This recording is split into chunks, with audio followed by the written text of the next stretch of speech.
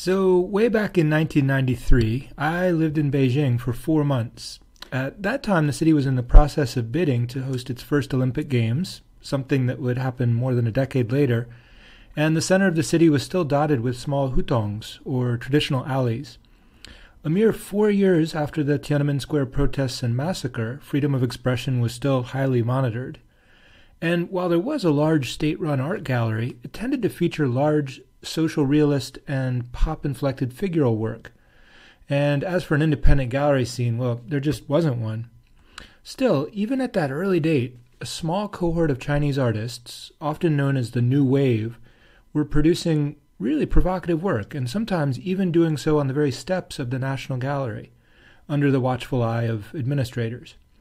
In that work, and in work executed in more surreptitious locations, Chinese artists often ruminated on the complex distances and developing relationships between their own training, interests, and horizons of possibility, and Western precedents and ideas with which they were increasingly conversant.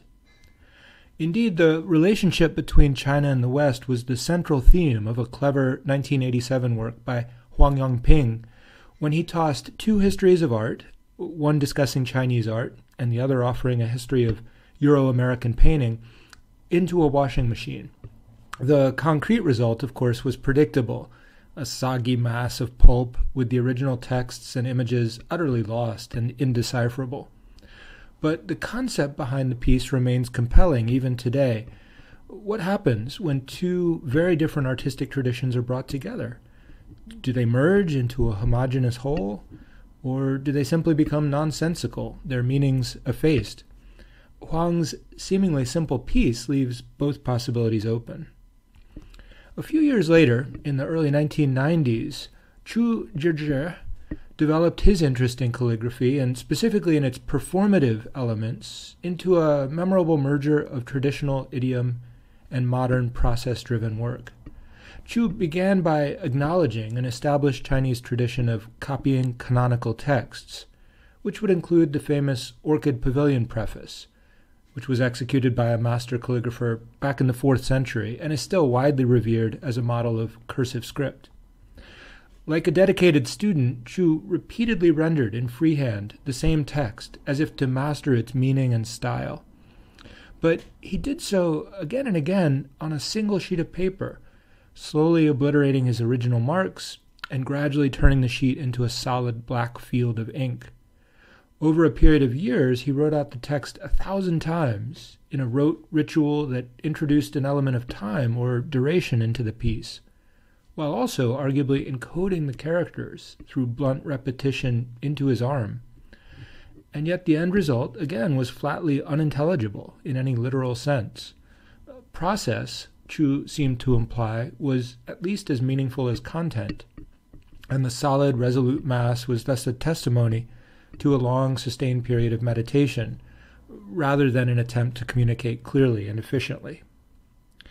A concern with duration also informed a challenging piece by Zhang Huan, which he executed in 1994. Zhang was familiar with the physically grueling or even dangerous works of Chris Burden, the performance artist who had himself shot and locked in a bus station locker, among other things.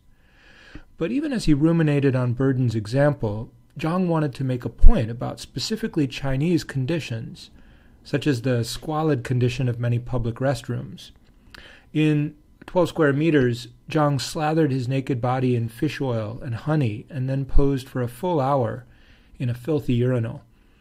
Flies, of course, soon congregated, buzzing about him, landing upon him, but Zhang maintained a stoic composure that faintly recalled the meditative calm of the Buddha or the resoluteness of Buddhist monks, such as those who had self-immolated in Vietnam. And yet the point here wasn't grand analogy or melodrama. Rather, Zhang's piece was an exercise in quiet, understated activism. Simply enduring, he seemed to suggest, could be a significant trial.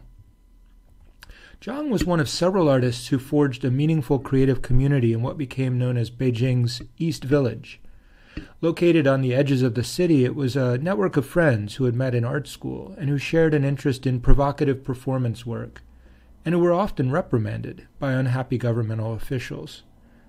Soon, Western observers began to take notice, and in 1993, the American author and LGBTQ activist Andrew Solomon was sent to China by the New York Times Magazine to report on the contemporary art scene. Solomon's detailed report fascinated many Western curators, dealers, and collectors, who soon began to arrive in China to seek out the artists he had discussed. This was, of course, an exciting moment for some of the artists, but it was also disruptive and disorienting, as they were soon subject to gazes and market forces that they hadn't necessarily anticipated. And in a plaintive but funny 1994 painting, Zhou Tiehai registered his unease, depicting Solomon as a dandy arriving in a boat commanded by Marco Polo. Solomon's visit was, Zhou suggested, hardly innocent, but rather bound up in a longer history of so-called discovery and exploitation. But Zhou's satirical parody couldn't stop the larger tides. Also in 1993, Ai Weiwei returned to Beijing after a decade in New York City and its East Village. Ai played a galvanizing role in the formation of Beijing's playfully named East Village, quickly publishing 3 books that focused on his peers. And he extended his own artistic practice as well, often combining a nimble conceptualism with aspects of performance art. In this work, for instance, he shattered an ancient urn, reminding Chinese viewers, perhaps, of the violence of the Cultural Revolution and calling attention to the real costs of rapid modernization, but alluding at the same time to themes common in Western art, such as vanitas themes of impermanence, or the found object, or the photograph as index and record. Within a decade, Ai would become one of the most famous figures in the art world, due to his involvement in the design of Beijing's National Stadium, his provocative political art and subsequent house imprisonment, and his role in producing, as an expatriate in the 2000s, a stream of activist films. But back in 1993, he was only one in a small group of Beijing artists who may have been little known in a global sense, but were already producing work that would soon gain a much wider audience.